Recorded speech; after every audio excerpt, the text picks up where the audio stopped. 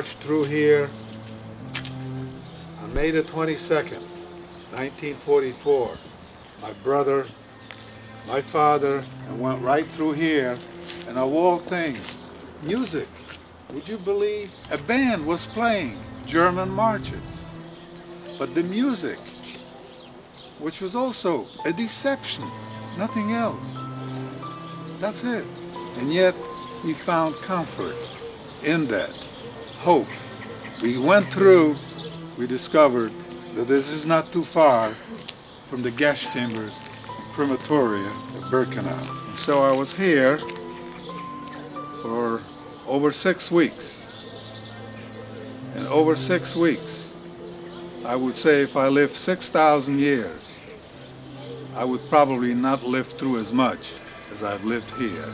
After 6 weeks, I was in Gleiwitz, a stone throw from here as a slave laborer. My mother and my 2 sisters were selected, unfortunately, for the gas chambers because my mother had a little baby attempting to help another mother who had about 3 or 4 other babies. I can give you this little bit of experience that if we had been individually in these different madhouses and these different man-made hells, it may have been different.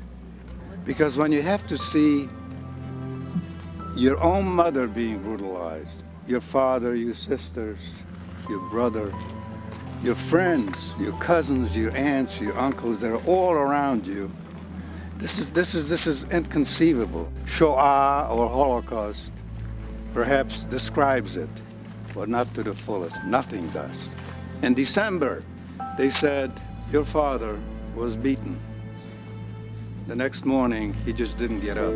And about a month after, they evacuated the coal mine, the camp, Jaworzno, and my brother got on a transport. He was shot. And it looked like the war was going to come to an end, but it didn't end for us, no. We marched and marched for 3 weeks. From there, we were packed like a herd of cattle and shipped to Buchenwald. You might see that I was in the death section of Buchenwald. The only thing you could wait for is the wagon to take you to the crematoriums. And then a flicker of light came in again, once again, when we heard for the first time that the Allies are circling overhead in airplanes. For finally, I was liberated, but purely in a physical sense of the word. I will never feel liberated until peace will come among man. Shortly after I got out of the barracks and I saw all of a sudden flags, all sorts of flags. Then I would say around maybe 3:30 or 4 o'clock, a Jeep came in. And it was an American Jeep for the first time I saw one. And that signaled for us that we were liberated. And then suddenly find yourself and, leaving that hell. And it's difficult to describe that. A little life came right back into you. You being here and hearing it from someone who went through, I feel a great achievement by knowing that such beautiful people like you, coming from so many diverse, different backgrounds, in particular, some of you who had difficulties in life.